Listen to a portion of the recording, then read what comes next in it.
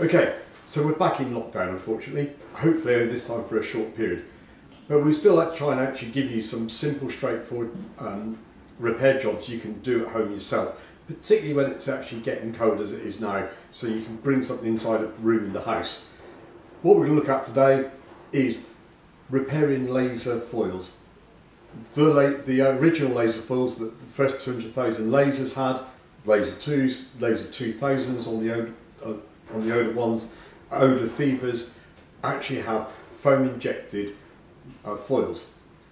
They're very, very easy and very prone to break on the edges. How many of us have got a laser rudder or centerboard with a chunk out of it, or the corner knocked off? Very easy, happens a lot, and for quite often the keen amateur finds them very difficult to repair. But in actual fact, if you follow the steps we're going to show you now, it is actually reasonably straightforward to do, and most of us are quite capable of doing this at home. Just there are quite a number of stages to go through. Don't try and take any shortcuts, or follow this all the way through. I hope this will be of help to you. If you're stuck about any stage, please give us a ring or an email and we will try and help you out. Or alternatively, if you'd really like to know any further, you can always come on one of our repair courses, which once lockdown's finished will be running again. Enjoy the video. The big problem with laser foils or similar style for both other classes is when they break off like this, there is a very narrow cross section to which to try and bond onto, which is why frequently the repairs fail if you just try to bond onto there. You've got leverage out here which very easily breaks away, which is why we're actually going to try and input some little pins into here to actually be firmly fixed to the main centerboard case, and when we put the repair material in, it will fall around those pins and actually vastly increase the chance of the repair succeeding. In fact, in the centre of these laser foils there's two iron rods they put in when they're making them, again for the foam to form around them whilst they get curing, and that's quite often why you get little rust spots appearing in your centerboard. So the first thing we're going to have to do is we're using a little Dremel. Dremel's an extremely useful tool to have. It's very easy to manoeuvre and stick and have a multitude of different fittings you can put on the end. As you can see, what we're doing here to start with is heavily sanding down the broken cross section. You can see it's actually neatly changed colour because it's actually got a very weathered surface. We have to get rid of all the loose fragments that are still might be attached, just holding on. There's no point trying to bond onto those. As mentioned early on, this is an extremely narrow cross section to try and bond onto. So what we're going to do here is carefully drill into there to actually put pins in. And in actual fact, the pins we're going to use are actually wheel spokes.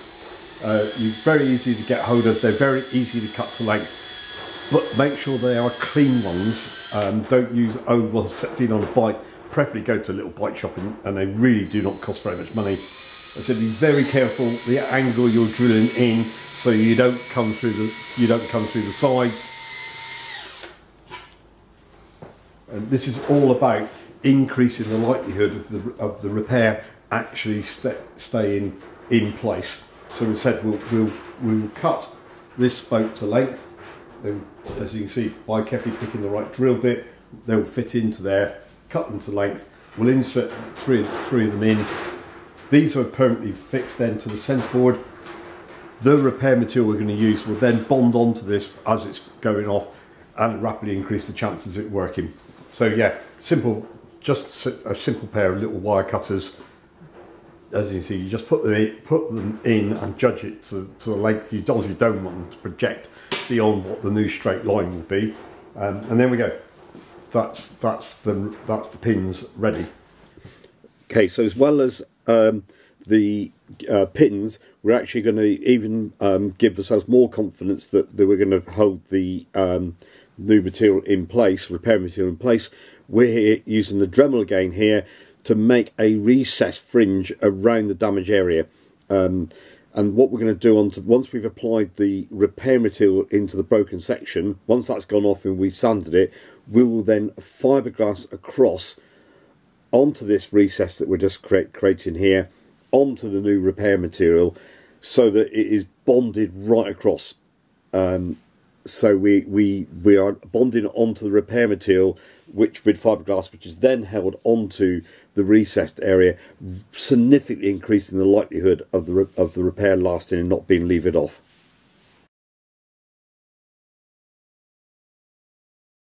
So we're now going to actually bond into position those pins. We're really making sure here that they don't come out. So we're going to use polyester resin. Very simple. Just pour some of this out into the cup. You don't need very much. Okay, that will be more than enough. Everything we use here is going to be disposable. Unfortunately, you can't reuse these things. This is catalyst.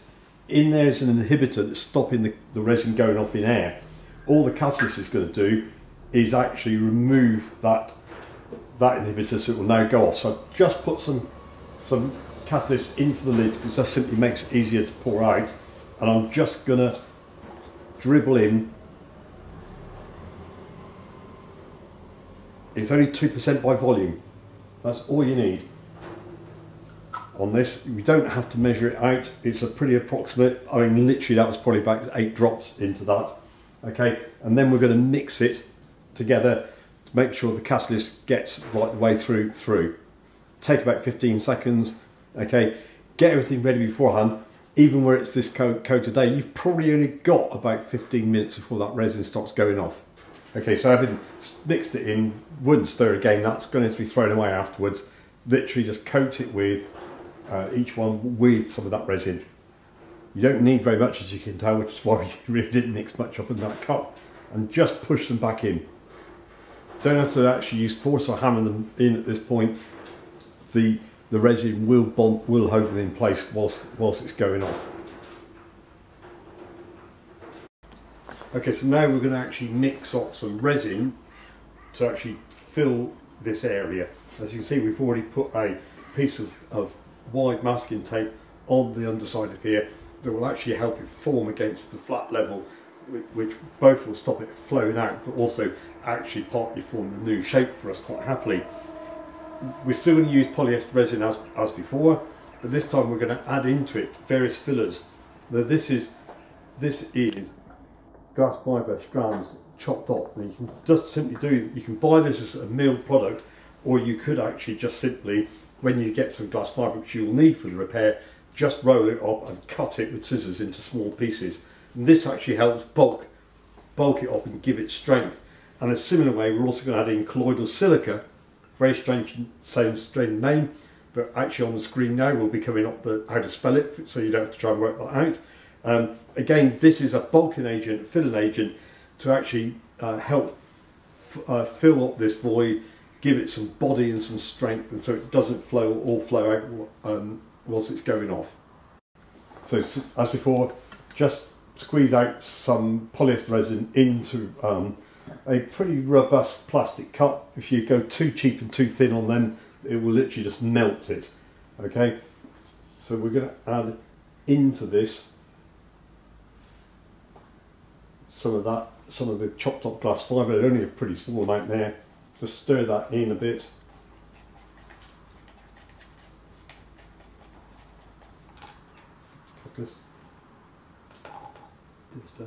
Okay. Okay, we're just literally sprinkling in some of the colloidal silica. I'm just going to work that in, and this is just to give it a bit more body, a bit more strength, but bulking it out just so it doesn't quite flow as much, but actually really fill up this space.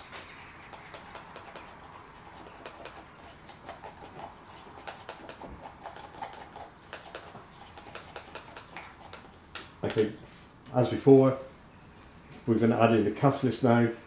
This only approximately 2% by volume, so we're not. If we're going to do big quantities, we would weigh this, but on this sort of quantity, you don't have to measure it at all.